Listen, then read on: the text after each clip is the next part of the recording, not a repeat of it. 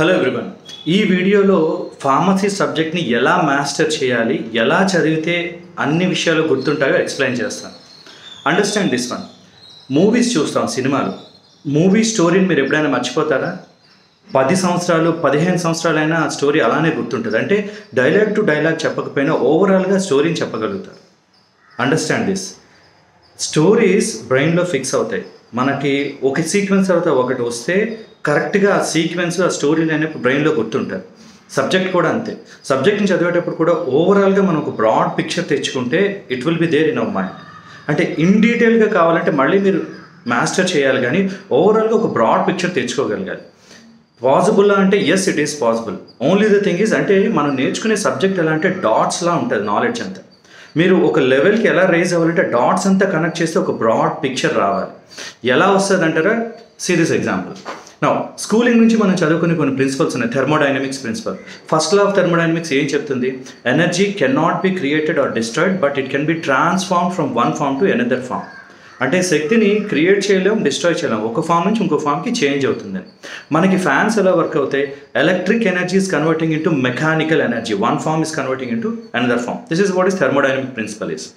నా బయోకెమిస్ట్రీలో what do we read? Power house of the cell is mitochondria. Mitochondria ఏం produce చేస్తుంది? ATP. ATP gives power to us.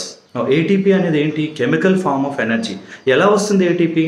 మనం తీసుకునే food carbohydrates break down అయ్యి glucose వచ్చి glucose గ్లైకాలసిస్లోకి వెళ్తే ATP వస్తుంది. అంటే ఫుడ్లో ఉండే energy is converting into chemical form of energy. That is what is ATPs. ఇదే థర్మోడైనమిక్ ఫస్ట్ లా. సో బయోకెమిస్ట్రీలో ఈ కాన్సెప్ట్ వచ్చింది. Understand other things. So energy కావాలి అంటే ఏటీపీ కావాలి. ఏటీపీ ఇమ్మీడియట్గా ఎలా వస్తుంది అంటే గ్లూకోజ్ నుంచి. అందుకే గ్లూకోజ్ని తక్షణ శక్తి ఇస్తుంది అంటారు, ఇమ్మీడియట్ ఎనర్జీ ఇస్తుంది అని. So this is biochemistry principal. Understand this one. So immediate energy అంటే కంటిన్యూస్గా ఎనర్జీ సప్లై కావాల్సిన అవసరం ఏ డిసీజ్లో ఉంటుంది? ప్యాథోఫిజియాలజీ. Understand about cancer. క్యాన్సర్లో ఏం జరుగుతుంది? Cancer is because of uncontrolled cell division. Cells కంటిన్యూస్గా డివైడ్ అవుతాయి అన్కంట్రోలబుల్. సెల్స్ డివైడ్ అవ్వాలంటే ఏం కావాలి? ఎనర్జీ కావాలి. ఎనర్జీ ఎలా వస్తుంది? ఏటీపీ నుండి వస్తుంది. ఏటీపీ ఎక్కడి నుండి వస్తుంది? గ్లూకోజ్ నుంచి వస్తుంది.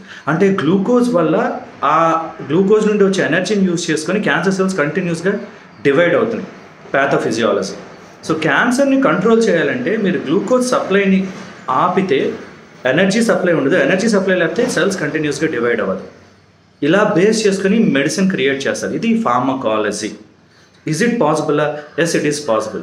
సో గ్లూకోజ్ ఏమవుతుంది గ్లైకాలసిస్లో? Glucose is converted to glucose 6-ఫాస్ఫేట్ హెక్సోకైనేజ్ enzyme వల్ల.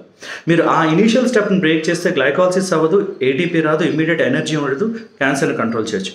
పాసిబుల్లా? Yes, it is possible. Think about medicinal chemistry principles. Glucose స్ట్రక్చర్లో కొంచెం చేంజ్ చేస్తే 2-డిఆక్సీ గ్లూకోజ్ అనే మాలిక్యూల్ వస్తుంది. 2-డీజీ అంటారు. 2-డిఆక్సీ అంటే సెకండ్ ప్లేస్లో ఆక్సిజన్ రిమూవ్ చేస్తే 2-డిఆక్సీ గ్లూకోజ్ వస్తుంది.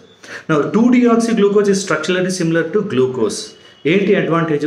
స్ట్రక్చర్లో సిమిలర్ ఉండడం వల్ల హెక్సోకైనేజ్ ఎంజైమ్కి వెళ్ళి బైండ్ అవుతుంది, కానీ ఫర్దర్ స్టెప్స్ జరగవు. అంటే గ్లైకాలసిస్ బ్రేక్ అవుతుంది. గ్లైకాలసిస్ బ్రేక్ అయితే ఏటీపీ రాదు. ఏటీపీ రాకపోతే ఎనర్జీ రాదు. ఎనర్జీ రాకపోతే సెల్స్ మల్టిప్లై అవ్వవు. సో క్యాన్సర్ని ట్రీట్ చేయడానికి 2-డిఆక్సీ గ్లూకోజ్ అనే మెడిసిన్ యూజ్ చేస్తున్నారు. It is in clinical trials. ఇదే కాదు, కరోనాని ట్రీట్ చేయడానికి రెడ్డి ల్యాబ్స్ వాళ్ళు 2-డిఆక్సీ గ్లూకోజ్ని యూజ్ చేయొచ్చు అని ఒక మెడిసిన్ తెచ్చారు. ఎలా? కరోనా వైరస్ కూడా బాడీలోకి వచ్చాక వైరస్ మల్టిప్లై అవుతుంది. మల్టిప్లై అవ్వాలంటే దానికి కూడా గ్లైకాలసిస్ కావాలి. గ్లూకోజ్ని యూజ్ చేసుకుని ఏటీపీ ప్రొడ్యూస్ చేస్తుంది. ఆ గ్లూకోజ్ యూజ్ చేసుకునే పాత్వేలో 2-డీజీ వెళ్ళి గ్లైకాలసిస్ జరగకుండా చేస్తుంది. ఏటీపీ రాదు. ఏటీపీ రాకపోతే కరోనా వైరస్ మల్టిప్లై కాదు. మల్టిప్లై కాకపోతే డిసీజ్ కంట్రోల్లో ఉంటుంది. You can search in Google also. 2-డీజీ అంటే 2-డిఆక్సీ డీగ్లూకోజ్ అని వస్తుంది. Now see, what did we do? We started with Pharmaceuticks, thermodynamics. Thermodynamics first లా గురించి నేర్చుకున్నాం. దాని నుండి వచ్చిన కాన్సెప్టే బయోకెమిస్ట్రీలో ఎనర్జీ డెరివేషన్. దాని నుండి వచ్చిన ప్యాథోఫిజియాలజీ కాన్సెప్ట్ అంటే ఎనర్జీ మీద డిపెండ్ అయ్యే డిసీజ్ ఏది అంటే క్యాన్సర్.